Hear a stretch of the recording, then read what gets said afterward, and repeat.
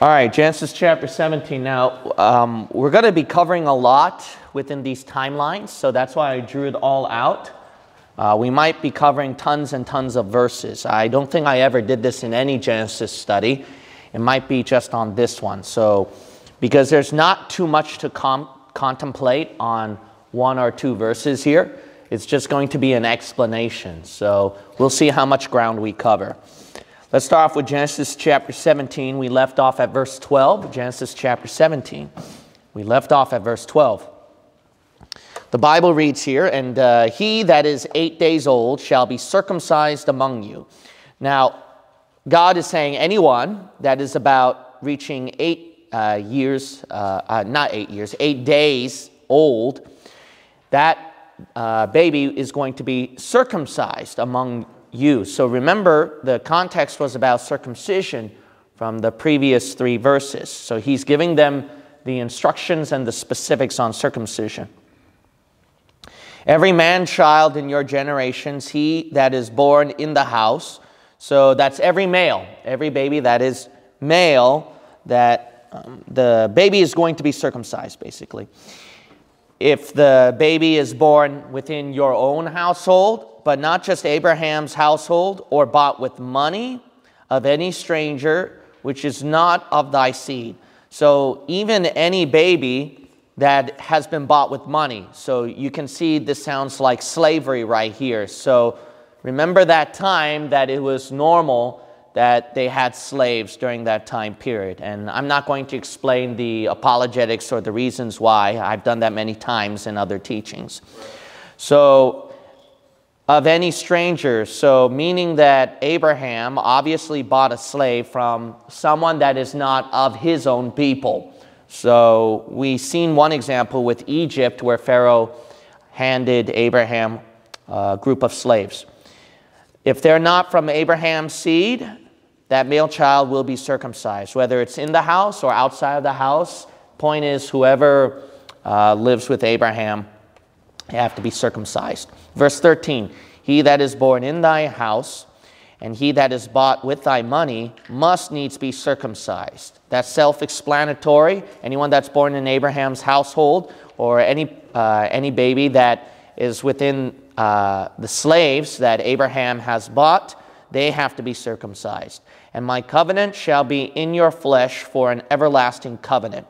So God says that their circumcision that they had in their flesh, that's going to be his covenant. So basically the circumcision that's in their flesh, God's going to see that as his covenant in their flesh. And it's going to be an everlasting covenant. It's forever. Like I told you in previous Genesis studies about Abraham and circumcision, a circumcised Jew is actually a physical sign that reminds the Lord that I made a promise that cannot be broken. So you cannot say that the Jews are cast aside today. You can't do that. Verse 14, "And the uncircumcised man-child, whose flesh of his foreskin is not circumcised, that soul shall be cut off from his people."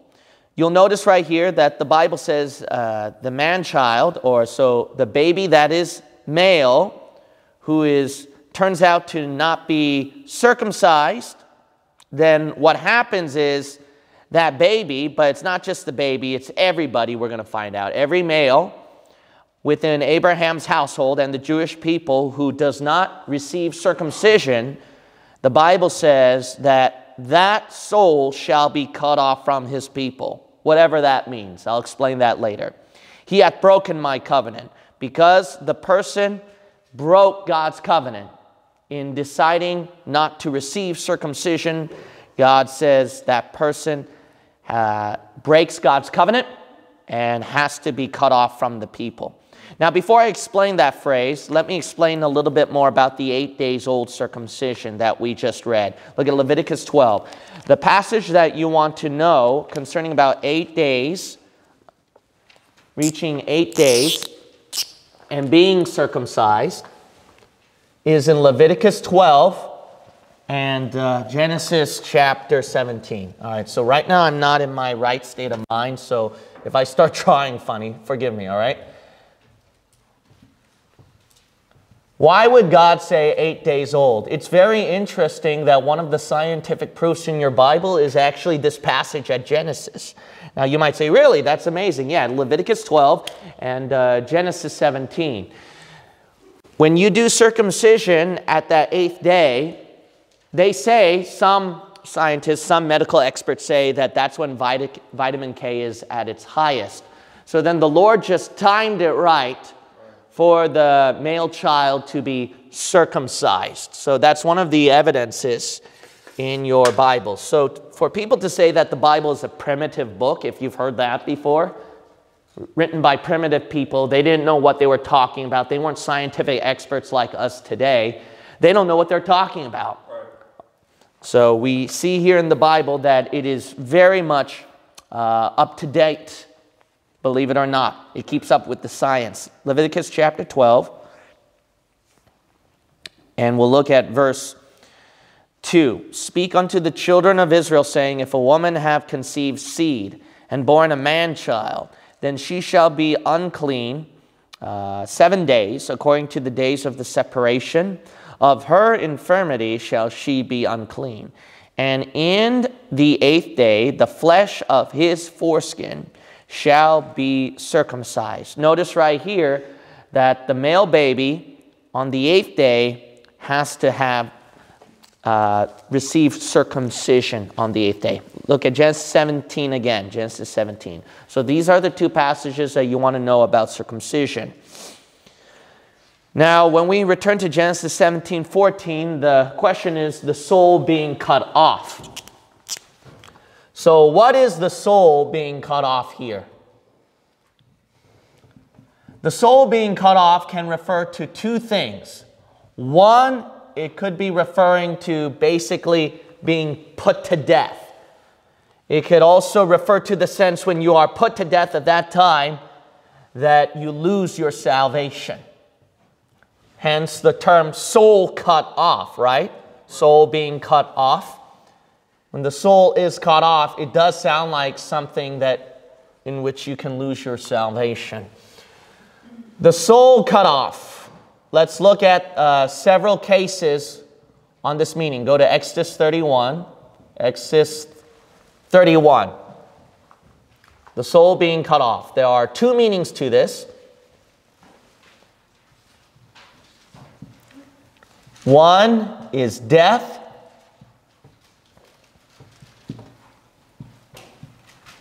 And then the second is basically being churched or excommunication, exiled. That's the idea. From my understanding, it seems like Dr. Ruckman originally said death and exile, but then when I looked at his more recent commentaries, he only said death. So there seems to be a reason for that. I don't know why, but that's just my guess.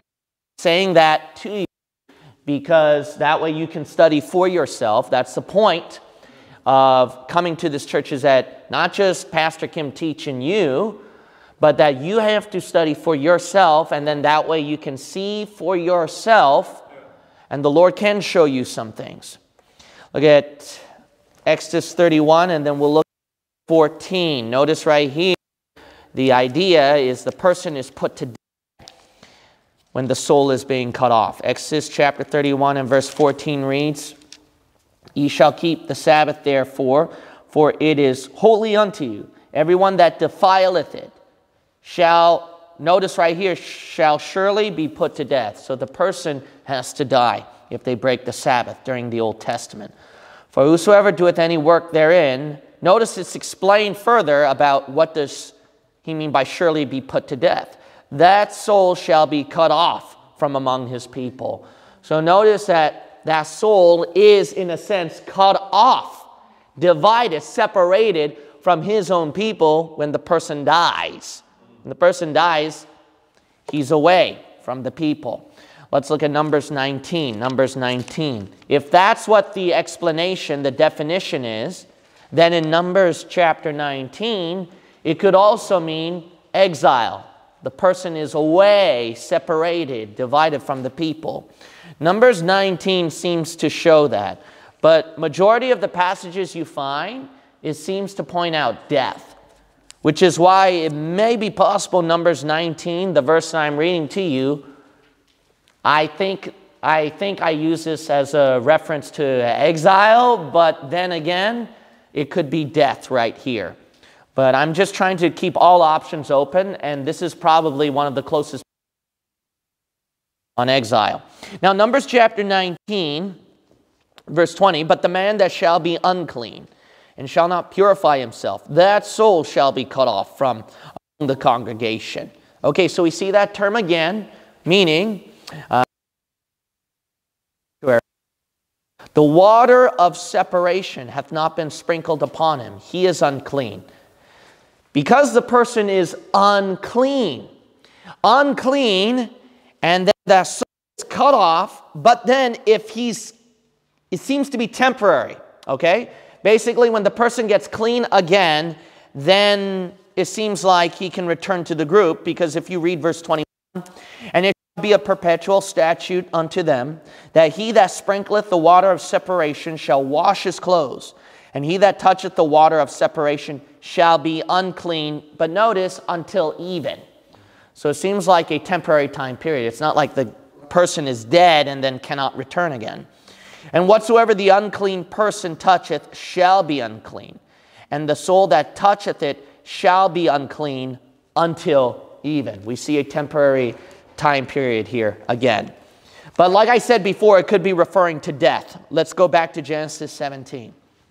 Genesis chapter 17 again. Verse 15. Now remember, I'm explaining literally every single word in every single verse.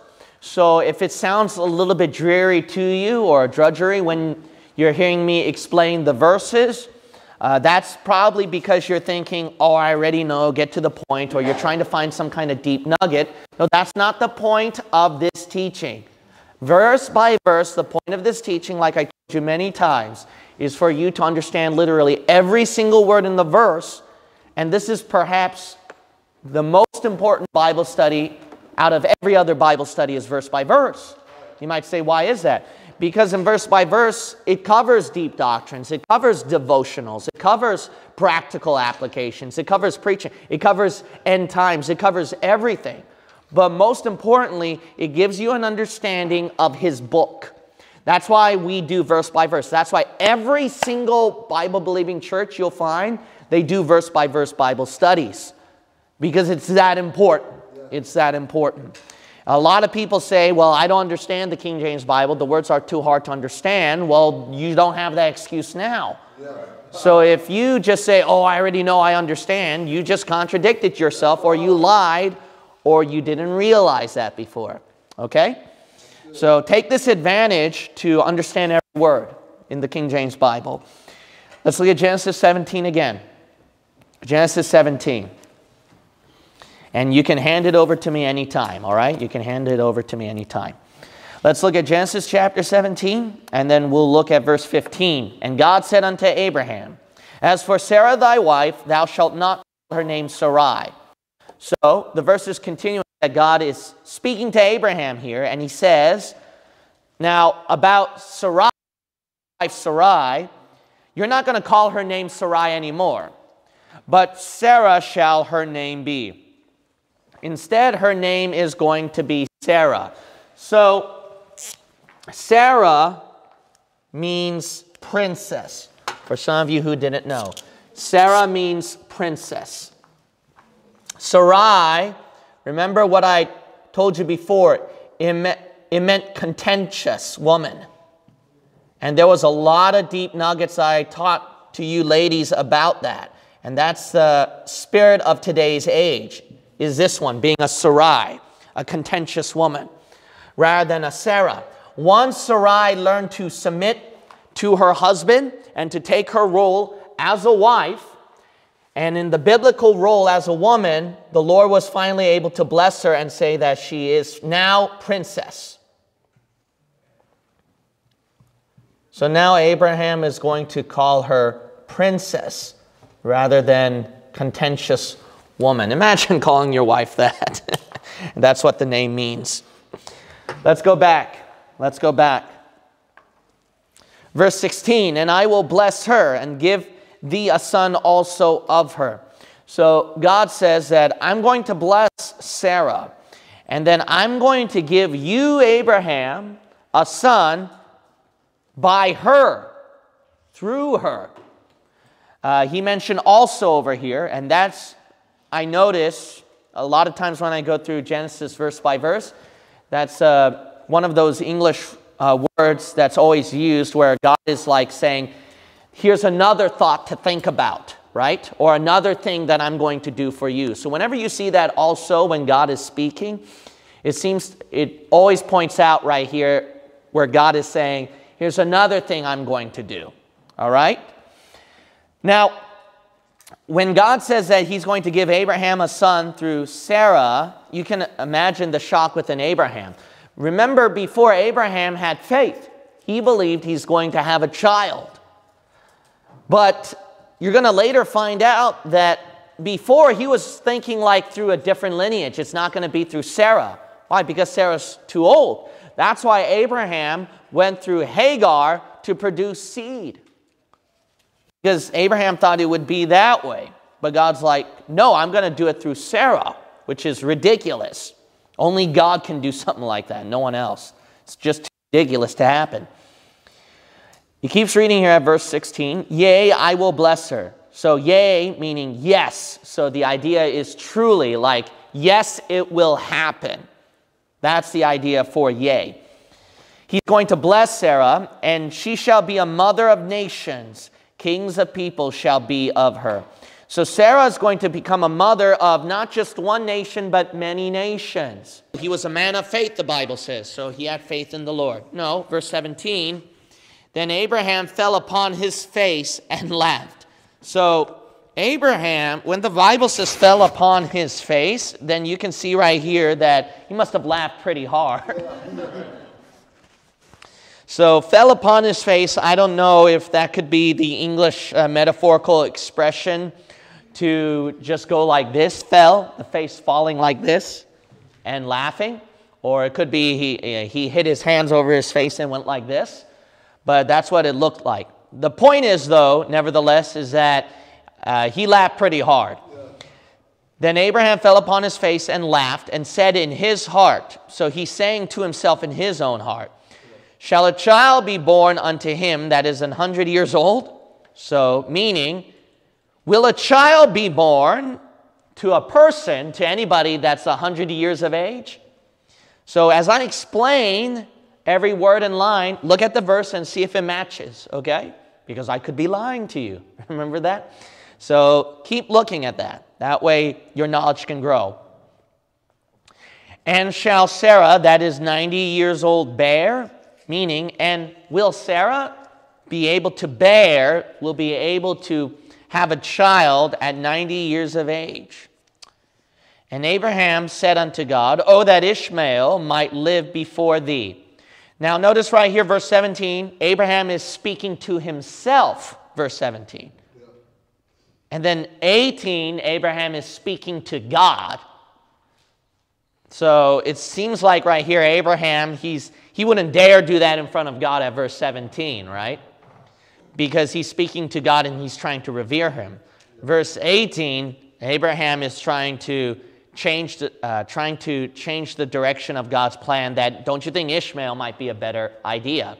So then he's saying right here, an exclamation point, because he was laughing, remember? So an exclamation point, Abraham is saying to God, oh, that Ishmael might be the one that your hand of blessing will fall upon, that his generations will live, that your blessing will fall upon his generations and through him and his lineage. Now, when you look at verse 19, and God said, Sarah, thy wife, shall bear thee a son indeed. So God's saying, he's repeating again. It's interesting right here. God said at verse 16 one time, I'm going to bless her, where she's going to have a child. 16 again, he repeats again, yea, like this will really happen. I'm going to bless her, she's going to have a child. And then verse 19, God's just repeating the same thing. Did you get the memo, Abraham? Your wife Sarah will really bear a son indeed. Now, there's something that I noticed right here with the Lord. It's like the Lord can predict human nature. And when God gives a promise, he knows that human nature is going to forget it or laugh about it. Which is why it makes sense if you look at verse 16. If you look at verse 16, why God mentioned also. Remember I mentioned that phrase before? It's like when God gives a promise,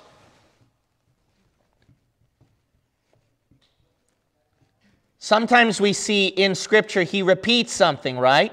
Especially if it's a promise. Why would he do that? Simple, because you and I are just too stupid.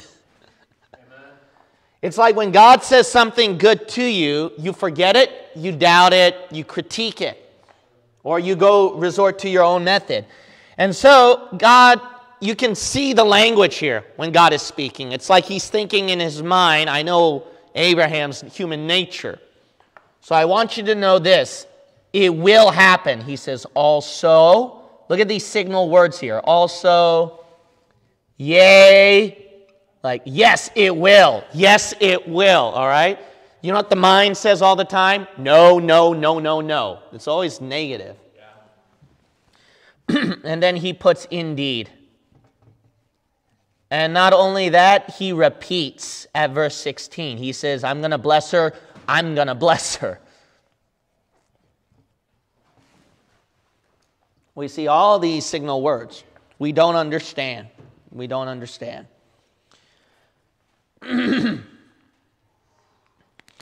When we look at verse 19 again, the middle of the verse, and thou shalt call his name Isaac. So God says, you're going to call your son Abraham, not Abraham, your son's name, Abraham, Isaac. That's going to be his name. So we see that Isaac's name is finally introduced. And I will establish my covenant with him for an everlasting covenant. So God says, when I establish or when I make or start a covenant, it's going to be with him, Isaac. And it's going to be through Isaac that's going to be an everlasting. It's going to be a covenant that lasts forever. Not just Isaac, but his seed after him, who take after him. Now, we see in this passage that God has a sense of humor. For some of you who didn't know that. If Abraham's going to laugh, then God's going to just joke along with Abraham. Now, you might say, why is that? So when Abraham was laughing, God did the joke by saying, we're going to call your son's name Laughter. That's what Isaac means, for some of you who didn't know. Isaac's name means laughter. So when Abraham was laughing, and he doesn't tell the Lord that, oh man, it's so funny about a 100-year-old man and a 90-year-old woman giving birth to a child. He wouldn't dare say that, but God reads people's hearts and intentions. So God's like, okay, yeah, you don't have to say it, but I know what you're thinking, I know what you're feeling. So let's call your son's name Laughter. You betcha Abraham got right with God after that. He's like, whoop, like that. He was laughing, and he was doing exclamation point at verse 18. After that, he must have calmed down. So God has a sense of humor. Now, when we study the nature of God, it's important to understand this. We know that God, he's all about holiness. And within holiness, we see there's a seriousness to that. And there is a soberness behind it. A lot of people don't take holiness seriously nowadays, and they take it loosely. However, we go so much in the holier-than-thou role that we take our Christianity too seriously, and we can't learn to enjoy it. We have to understand this, that God, he does have a sense of humor, and he does promote laughter. We can see several instances of that in the Bible. I want you to turn to the book of Luke chapter 6. Luke 6. There are several cases of this. We're going to look at the book of Luke chapter 6. Sometimes people have wondered, I wonder how Jesus reacted to things. There's a famous series now going around about The Chosen, and these people try to get into the life of Jesus Christ and then see, I wonder if he had a sense of humor. And that's one of the things that you might notice from some of those directors. They try to see if Jesus may have laughed or had a sense of humor. Well, when we look at Luke chapter 6, we can see right here that Jesus, he does promote laughter. In Luke chapter 6, we read in verse 21, "Blessed are ye that hunger now, for ye shall be filled. Blessed are ye that weep now, for ye shall" what? Laugh. So notice right here that Jesus Christ, he does promote laughter. He's within an atmosphere of laughter as well. We're also going to look at Genesis 21. Genesis 21. As a matter of fact, Sarah said that God made her to laugh. That was basically God's works and dealings, is to make us laugh. Look at Genesis chapter 21. So that's when she was able to give birth to Isaac. Look at verse 6, Genesis chapter 21 and verse 6. "And Sarah said, God hath made me to laugh, so that all that hear will laugh with me." See, God, he likes it when a person laughs and then causes other people to laugh around them. So no, it's not a sin if Robert Garcia talks like Mickey Mouse and he causes one person to laugh and everybody else to laugh around him in a serious holy church environment. Nothing wrong with that, okay? Let's look at Psalm 2. Psalm 2, yeah, thank you, Lord.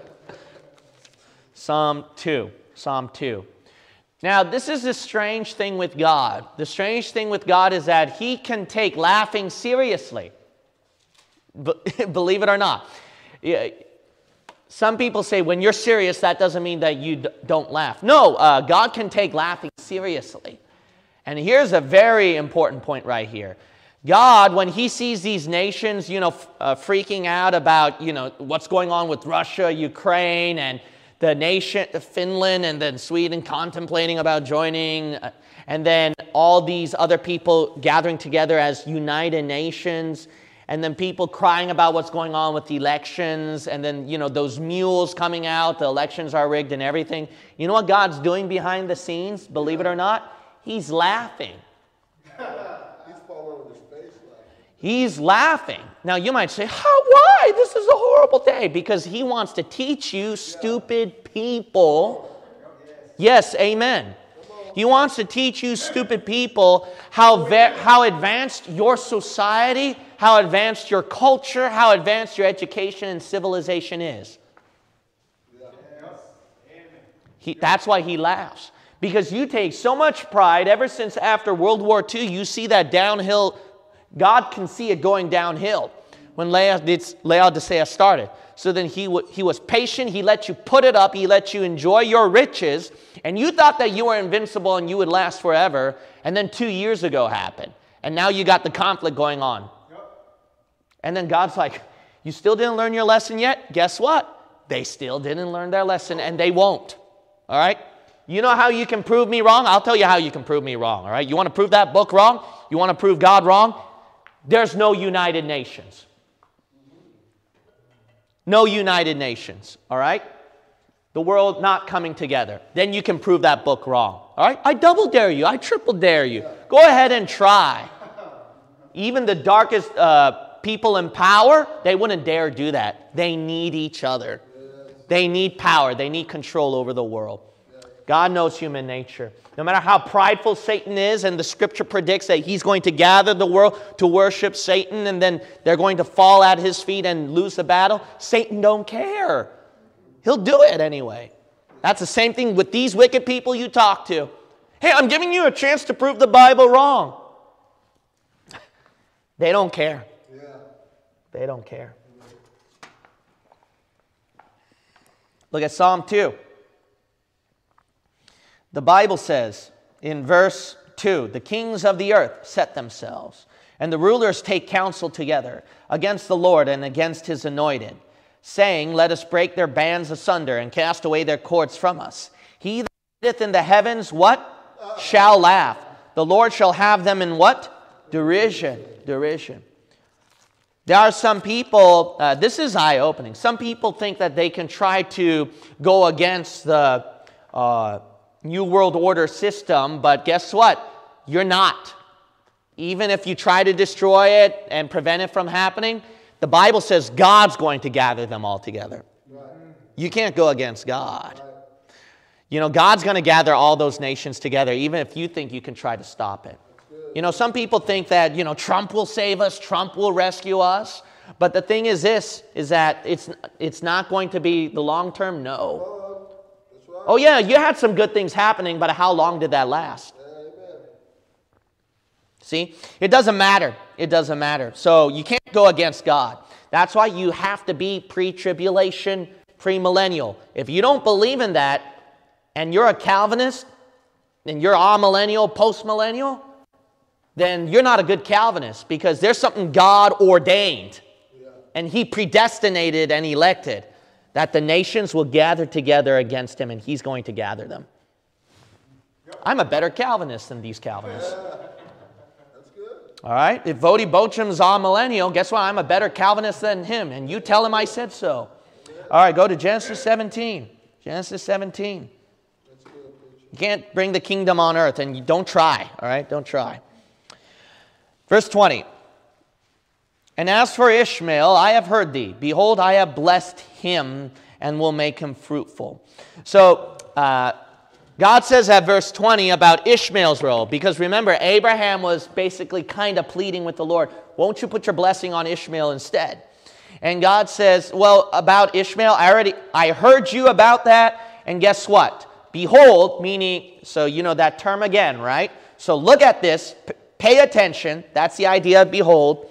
I already blessed him. Now, why is that? Because all you have to do is go back to Genesis 16. If you go back to Genesis 16, remember, Ishmael, his name is basically where somebody hears his cry, right? It's interesting at verse 20, God's the one that remembers his promise, even if you don't remember his promise. The language right here, he said, I have heard thee. Why would he say it that way? Because of his name, Ishmael, right? Someone who hears his cry. So God remembered his promise. So God remembers his promise to Ishmael because of his very own name. God hears him.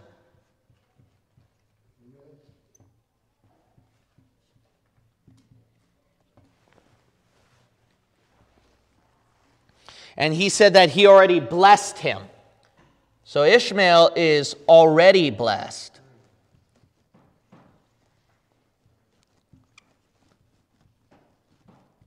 So notice that when people think that you're being against those poor Palestinians, those poor Arabs, and no, God already remembers his promise to them.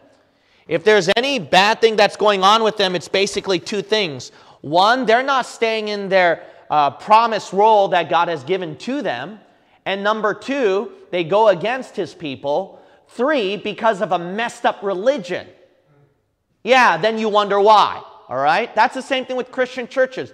All you have to do is go follow a different religious ideal and concept, and churches go downhill.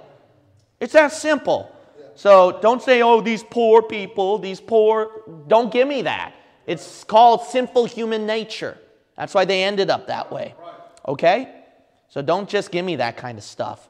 Because I can play the victim role about us Christians too. You know, oh, poor us Christians here and there, being persecuted in these kind of countries. So I can pull up that card too. So don't give me that. All right? I don't make an excuse for my own people either. The ones I preach harder than anybody is my own people, the Christians. You don't believe me? Come to church every Sunday, all right? Then you'll soon know, all right? If we look at this passage right here at verse 20, God says that he's going to make him fruitful. So remember, that's a term, fruitful, meaning producing seed, so having a lot of children, right? And will multiply him exceedingly. So God's going to multiply his fruit, his lineage, his seed, exceedingly. A lot of people. 12 princes shall he beget. He's going to have 12 princes from his side. That's very similar, you'll notice, with the nation of Israel, where they're going to have 12 tribes. So God puts his blessing on Ishmael as well.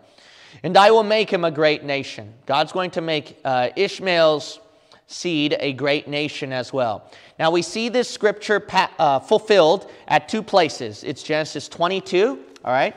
You can write down these two passages, Genesis 22, and you can turn there if you want, Genesis 22 and Genesis 25. Genesis 22 and Genesis 25. It's going to be Genesis 22:17, Genesis 22:17, and the next passage will be verse 13. Verse 13.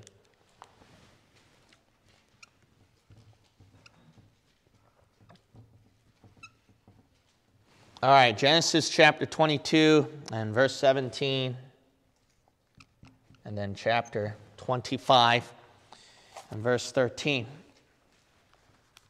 I lost the page here.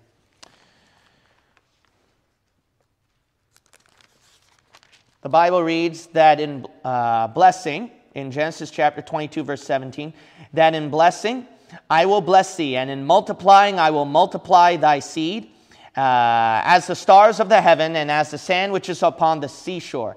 And thy seed shall possess the gate of his enemies. All right, another one is Genesis chapter 25. Chapter 25. We see right here that Ishmael's line, that he was able to possess things. That he was his, because he comes from Abraham's seed, he received some sort of blessing. Genesis chapter 25.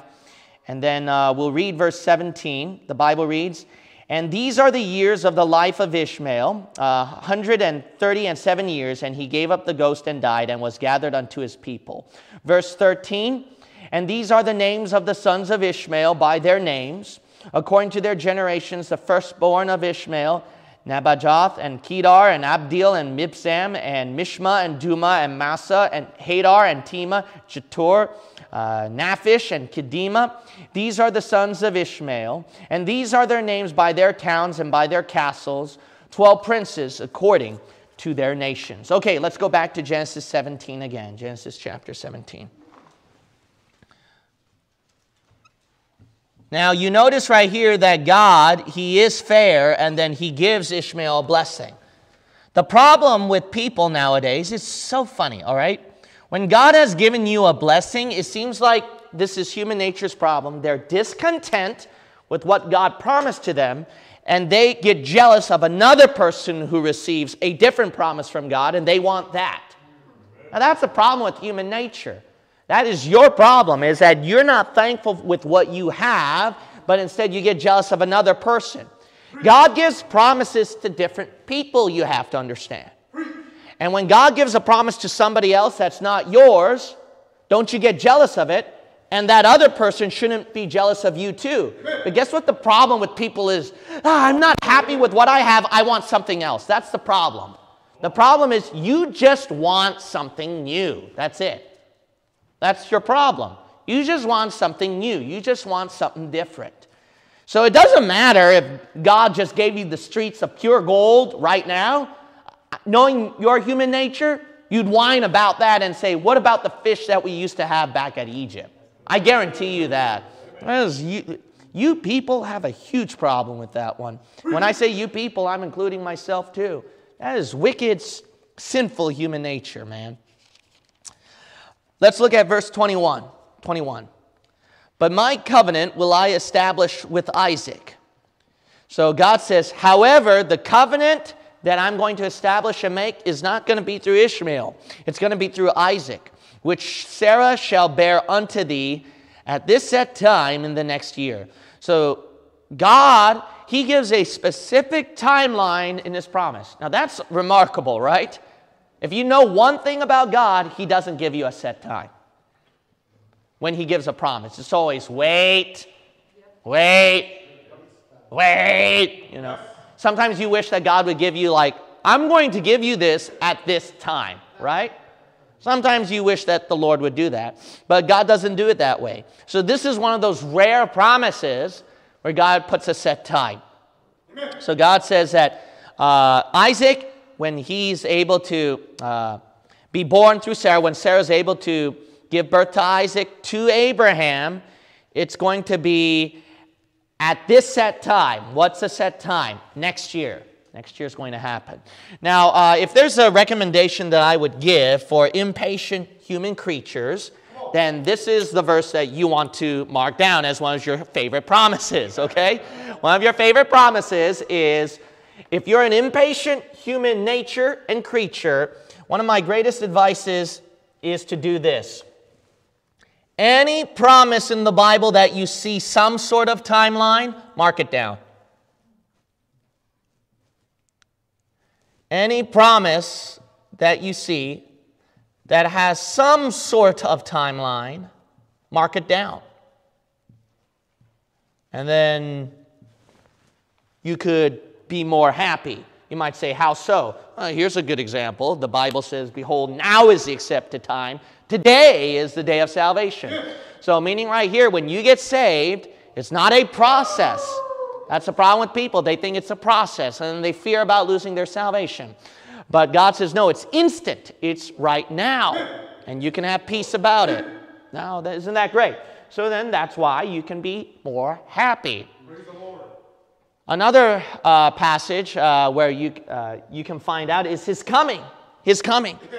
He doesn't give you a specific date, but He does give you an approximate timeline. He gives you an approximate timeline, and He's given you clues. So when you read these clues in the Bible about the last days of the church age or the tribulation, and you see what's going on in our world, you shouldn't be in a panic, but more of, we should be more happy. But the problem with people is when they see these things happening, they more what? Panic.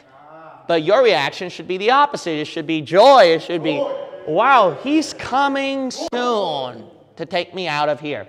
So my advice is this, is that whenever you see something in the Bible that God promises and there's a time, I would mark it down if I were you. Now here's a really good one, all right, that you can get shouting. The Bible says, 1 John 1, 7 and 9, the blood of Jesus Christ cleanseth us from all sin. If we confess our sins, He is faithful and just to forgive us of our sins and to cleanse us from all unrighteousness. Now, God gave you a specific timeline. When does He clean that away? As soon as you confess it, just know this, you're forgiven. All right? Sometimes it takes people, especially people you greatly hurt, time to forgive you, right? Even when a Christian says that we forgive you, sometimes a Christian forgives out of obligation rather than the full heart, right? But God says, nah, it's under the blood. It's covered. Now, you might say, why would God do that? Because you already hurt Him enough with your sins on the cross. What worse can you do, right? So God's like, you've hurt me before. That's okay. I forgive you. Thank you, Lord. All right, now, claim His promise. Now, it's amazing. There's a lot of promises that we've covered in Genesis 17. So I would mark them down if I were you, write notes or remember them. Because your human nature is going to forget them. And you're going to get a negative mood and negative spirit again. All right, let's go back to Genesis 17, verse 22. And He left off talking with him. So God, basically that idea is God, He left off talking to Abraham. He went away, he left, and God went up from Abraham. So God, where He was down there talking to Abraham, He went up, He went away. Now this is pretty interesting because this is just a theory. I could be wrong about this. So this is simply a theory. But what I think here is that if you look at chapter 17, verse 1, it says the Lord appeared to Abraham, right? It doesn't say the Lord spoke to Abraham. So it seems to show right here, He's not like up in heaven and then just speaking to him down there. It's more so that God went down to meet him. If you said that Pastor Kim appeared to me, then what would that mean? He made an appearance that's present to you. So that would make sense at verse 22 when God went up from Abraham. See? So He had to go back up to heaven. I could be wrong, but from what it looks like, when you see that phrase in your Bible, the Lord appeared, it may literally mean, as it says, because that's how we take the Bible literally. He appeared. So it may be that case. Now, if this is right, trust me, it's going to open up a whole can of worms.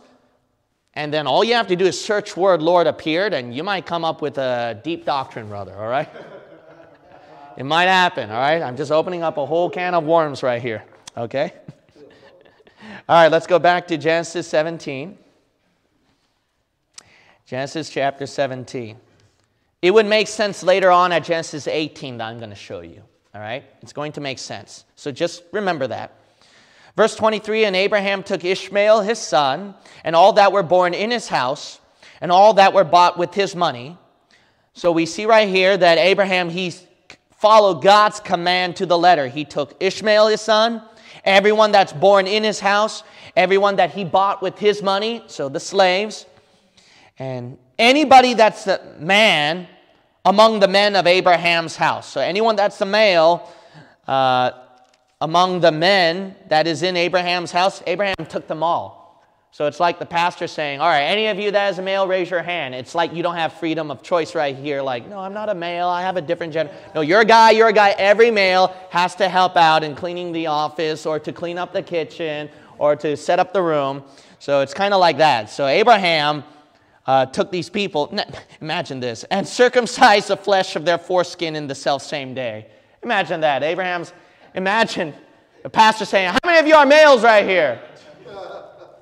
All right, all of you have to be circumcised. Let's go. And you're like, what? You know.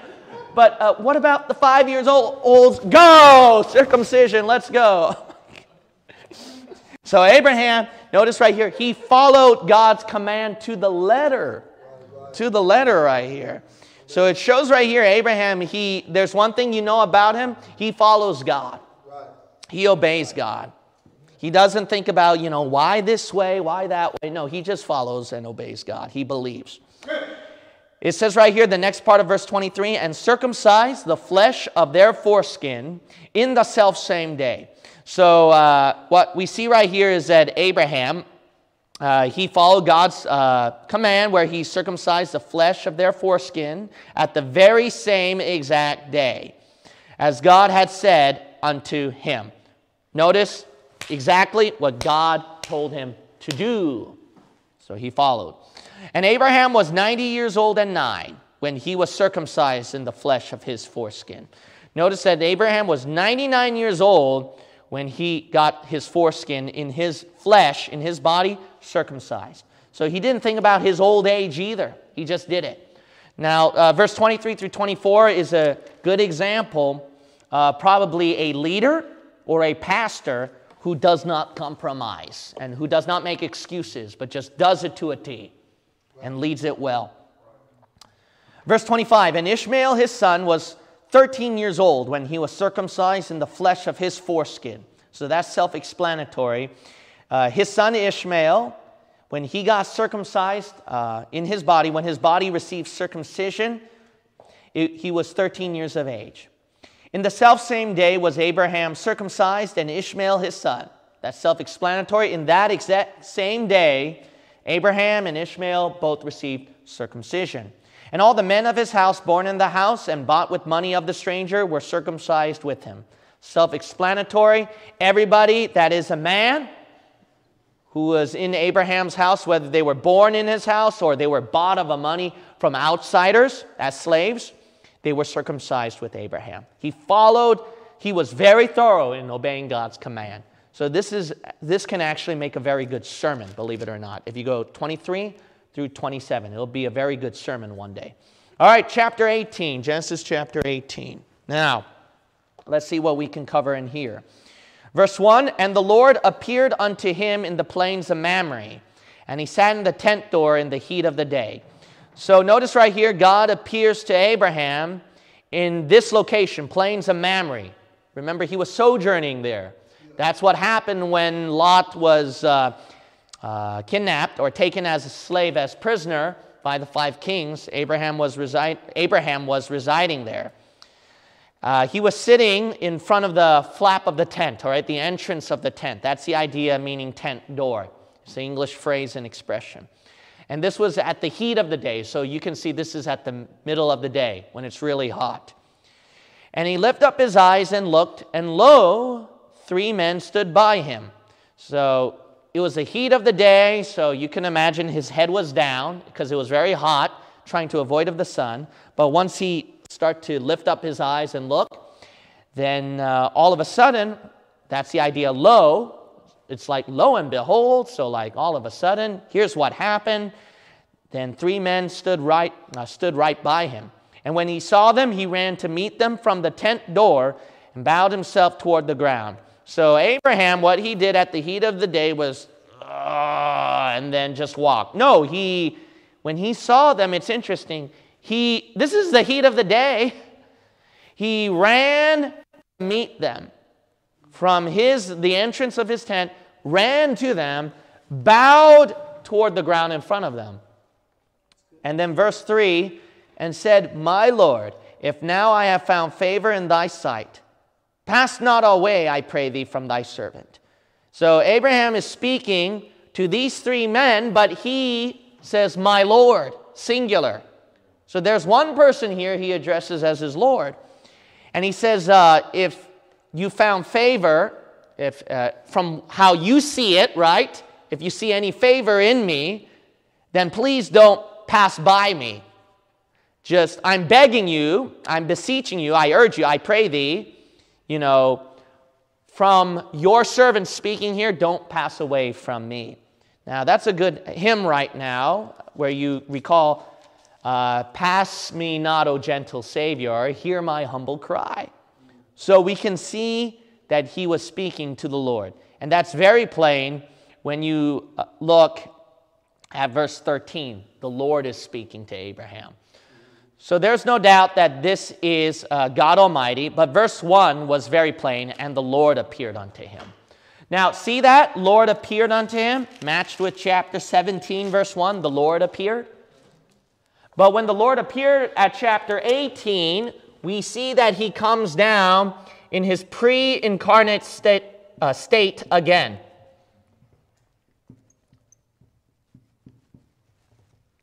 So he comes down in human form again. The Lord appears to Abraham. And Abraham, when he sees them, he ran toward them. So it's not like it's a stranger that Abraham doesn't know. Now listen up. That person is not a stranger to Abraham then. Abraham knew this would be God. And so he ran to meet them. Now that speaks volumes. You might say, why is that? This speaks volumes because you see at verse 3, he wants to spend time with his Lord. You see at verse 2, he was eager to talk and meet his Lord. You see when you combine that with chapter 17, verse 1, 22, and chapter 18, verse 1, this is what I think. What I think is Abraham had such sweet fellowship and communion with God that he knew that when he looked around, who would be the Lord. Okay. So he had such a deep, intimate relationship with God that he would recognize who the Lord was. But that's just guesswork on my part. I don't know how else he could recognize him. But it would make sense to me because he experienced that before the Lord appeared to him. At chapter 17, verse 1, in previous chapters. And not only that, if you look at James 2, he's one of the few people who received this title from God. Look at James 2. Now, I wonder if you read that book so much, you pray to God so much, you have a very close relationship with God, that you would know who God is once you got raptured to heaven. Like out of all those millions of people you come across in heaven, you would recognize who's the one, who is God. People who would know is people who have such a close, intimate relationship with God. Not people who say, I saw a blonde-haired, blue-eyed Jesus. They don't know God. Even if God appeared right in front of them that way through a vision or something, they don't know God. They think that's an intimate relationship. That's not. That's called experience. That's called fleshly sensation experience. Look at James chapter 2, verse 23. And the scripture was fulfilled, which saith, Abraham believed God, and it was imputed unto him for righteousness, And he was called what? The friend of God. If you study Abraham's life, he had a quiet time with God too. So do you have your quiet time with God? Quiet time means your Bible reading time, your prayer time, and even memorizing verse time or studying doctrine time. So do you have a quiet time with God? Abraham did. That's why he recognized who God was. I wonder if you would too. Let's close with the word of prayer. Father God, I pray that today's teachings have been a blessing to the hearers, made us understand each and every word and verse from that precious book. We thank you. In Jesus' name we pray. Amen.